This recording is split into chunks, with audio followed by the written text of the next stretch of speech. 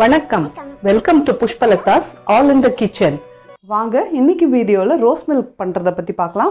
Rose milk செய்கிறதுனா சாதாரணமாக rose கலரும் rose எசன்ஸும் சேர்த்து பண்ணுவாங்க. அந்த செயற்கை பொருட்கள்லாம் இல்லாமல் வீட்டில் இருக்கிற பொருட்களை வச்சு அதே ரோஸ் கலர் எப்படி கொண்டு வரலாம், ரோஜா மணத்தை எப்படி கொண்டு வர்றது அப்படிங்கிறத பற்றி இந்த வீடியோவில் நம்ம பார்க்கலாம். கடையில் வாங்குகிற அதே ரோஸ் மில்க் மாதிரியே இந்த ரோஸ் மில்க் ரொம்ப சுவையாகவும் இருக்கும். அதுக்கு முன்னாடி நம்ம சேனலை நீங்கள் இன்னும் சப்ஸ்கிரைப் பண்ணலைன்னா உடனே சப்ஸ்கிரைப் பண்ணிக்கோங்க. கீழே இருக்கிற சப்ஸ்கிரைப் அப்படின்னு ரெட் கலரில் இருக்கிற எழுத்துக்களை அழுத்திடுங்க. உடனே அதுக்கு பக்கத்தில் ஒரு பெல் பட்டன் வரும். அந்த பெல் பட்டனையும் அழுத்திடுங்க. அந்த பெல் பட்டன் ஒரு வாட்டி அழுத்திட்டிங்கன்னா நான் எப்போ புதுசாக வீடியோ போட்டாலும் உங்களுக்கு உடனே நோட்டிஃபிகேஷன் வந்துடும்.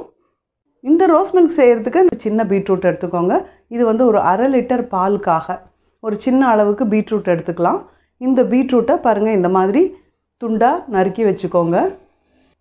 இந்த நறுக்கின பீட்ரூட்டை தண்ணியில் போட்டு ஒரு 2 அல்லது 3 நிமிஷம் வேக வச்சுக்கோங்க. கொஞ்சமாக தண்ணி வச்சு தான் வேக வைக்கணும். மைக்ரோவேவில் கூட வைக்கலாம், நல்ல கலர் அப்படியே மெயின்டைன் ஆகும். தண்ணியில் போட்டு தான் வேக வைக்கணும், மூடி வச்சு வேக வைக்கக்கூடாது. திறந்து வச்சு ஒரு 2 நிமிஷம் வேக வச்சு எடுத்துக்கலாம். இந்த மாதிரி எடுத்து வச்சுருக்கேன். இதை மிக்சியில் போட்டு கொஞ்சமாக தண்ணி விட்டு நல்லா இந்த மாதிரி விழுதாக அரைச்சி எடுத்துக்கலாங்க. இந்த மாதிரி அரைச்சி எடுத்துக்கலாம். இது கொஞ்சம் திப்பி திப்பியாக இருந்தால் கூட பரவாயில்ல, நமக்கு ஏறக்குறைய கலர் கிடச்சிடும். இதை ஒரு சின்ன பவுலில் மாற்றி வச்சுக்கலாம். 1/2 லிட்டர் பால் எடுத்து வச்சுருக்கேன். பால் காய்ச்சி ஆற வச்சு எடுத்து வச்சுருக்கேன். பால் காய்ச்சி ஆற வச்ச பாலாக இருந்தால் நல்லது. உடனே குடிக்கணும் அப்படின்னா பாலை காய்ச்சி ஆற வச்சு நல்ல ஃப்ரிட்ஜில் சில்லாக வச்சுக்கோங்க. இதை உடனே இந்த மாதிரி செஞ்சு கூட நம்ம குடிக்க முடியும். ஒரு 1/2 லிட்டர் பாலுக்கு 2 டேபிள் ஸ்பூன் அல்லது 3 டேபிள் ஸ்பூன் உங்களோட டேஸ்ட்டுக்கு தகுந்த மாதிரி போட்டுக்கோங்க சர்க்கரை போட்டு. இதில் நம்ம அரைச்ச பீட்ரூட்டை இதில் போட்டுக்கலாம். போட்டு கலந்த உடனே பார்த்தீங்களா எப்படி கலர் வந்துருச்சு. நீங்கள் கடையிலெல்லாம் சாப்பிடக்கூடிய ரோஸ் மில்கோட கலர் நல்லா வந்துடும். உங்கள் தேவைக்கு, இந்த கலரோட தேவைக்கு தகுந்த மாதிரி நீங்கள் பீட்ரூட்டை எடுத்துக்கலாம். நல்லா அந்த சர்க்கரை கரையிற வரைக்கும் நல்லா கலக்கி விட்டுடுங்க. பீட்ரூட் வாங்கும் போது மேலே தோலை சுரண்டி கொஞ்சம் மோந்து பார்த்து வாங்குங்க. ஒரு மண் வாசனை அடிச்சதுன்னா அந்த பீட்ரூட் வாங்க வேண்டாம். நல்ல பீட்ரூட்டாக செலக்ட் பண்ணி வாங்கிட்டிங்கன்னா உங்களுக்கு ரோஸ் மில்கில் பீட்ரூட்டோட வாசனையே சுத்தமாக தெரியாது. இப்போ பீட்ரூட்டை கலந்தாச்சு. எவ்வளோ நல்லா கலர் வந்துருச்சு பார்த்தீங்களா. இப்போ சர்க்கரை பீட்ரூட் விழுதெல்லாம் போட்டு கலந்தாச்சு.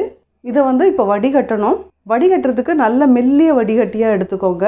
ஒரு சில வடிகட்டியில் கொஞ்சம் அந்த திப்பியெல்லாம் கீழே இறங்கும். அந்த மாதிரி இல்லாமல் நல்ல மெல்லிசான வடிகட்டியாக எடுத்துட்டிங்கன்னா கொஞ்சம் கூட அந்த திப்பி வராது. நான் இப்போ இந்த வடிகட்டி எடுத்துக்கிறேன். இப்போ பாலை வடிகட்டிக்கலாம். இப்போ வடிகட்டினதுக்கப்புறம் பாருங்கள், ரோஸ் மில்கே ரெடியான மாதிரி இருக்குது. ஆனால் இதில் நம்ம இன்னும் வாசனை சேர்க்கலை. வாசனைக்கு நான் பன்னீர் எடுத்து வச்சுருக்கேன். பன்னீர் ரோஜா பூலேருந்து செய்யக்கூடிய ஒரு பொருள். பன்னீரில் இப்போ ஒரு ரோஸ் கலர் கலந்து ஒரு பன்னீர் வருது. அந்த பன்னீர் வாங்காதீங்க.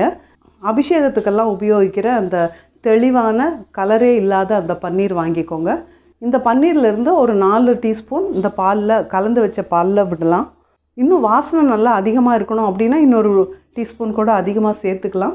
இதையும் சேர்த்துட்டு கலந்து விட்டுக்கலாம். இது கலக்கும் போது நீங்கள் லைட்டாக மிக்சியில் கூட போட்டு ஒரு வாட்டி பீட் பண்ணி எடுத்துட்டிங்கன்னா இன்னும் ரொம்ப நல்ல க்ரீமியாக இருக்கிற மாதிரி தோணும். கொஞ்சம் சுண்டை காய்ச்சின பாலில் செஞ்சிங்கன்னா இன்னும் ரொம்பவுமே டேஸ்ட் ரொம்ப நல்லாயிருக்கும். இப்போ ரோஸ் மில்க் ரெடிங்க. இது சில்லான பாலில் கலந்திங்கன்னா உடனே குடிக்கலாம். நல்லா சில்லாக வச்சு பரிமாறுங்க. ரொம்ப டேஸ்ட்டாக இருக்கும். ரோஸ் மில்க் வீட்டில் செய்கிறது ரொம்ப ஈஸிங்க. இந்த மாதிரி செஞ்சு கொடுத்தோன்னா நம்ம குழந்தைங்களுக்கும் நம்ம வீட்டில் இருக்கிறவங்களுக்கும் ஒரு ட்ரிங்கை கொடுத்த மாதிரி நமக்கு திருப்தி இருக்கும். இதே மாதிரி உங்கள் கெஸ்ட்டு யாராவது வந்தாங்கன்னா கூட இந்த மாதிரி உடனே செஞ்சு கூட அசத்தலாங்க. பால் மட்டும் நீங்கள் சில்லுன்னு ஃப்ரிட்ஜில் வச்சுருந்தீங்கன்னா பால் மட்டும் காய்ச்சி ஃப்ரிட்ஜில் சில்லாக வச்சுருந்தீங்கன்னா போதுங்க. திடீர்னு வர்ற விருந்தாளிகளுக்கு கூட இந்த ரோஸ் மில்கை நீங்கள் உடனே செஞ்சு கொடுத்துடலாம். இந்த ரெசிபி உங்களுக்கு பிடிச்சிருந்ததுன்னா லைக் பண்ணுங்கள், ஷேர் பண்ணுங்கள், சப்ஸ்கிரைப் பண்ண மறந்துடாதீங்க. கீழே இருக்கிற சப்ஸ்கிரைப் அப்படின்னு ரெட் கலரில் இருக்கிற எழுத்துக்களை அழுத்திடுங்க. உடனே அதுக்கு பக்கத்தில் ஒரு பெல் பட்டன் வரும். அந்த பெல் பட்டனையும் அழுத்திடுங்க. அந்த பெல் பட்டன் ஒரு வாட்டி அழுத்திட்டிங்கன்னா நான் எப்போ புதுசாக வீடியோ போட்டாலும் உங்களுக்கு உடனே நோட்டிஃபிகேஷன் வந்துடும். நன்றி, வணக்கம்.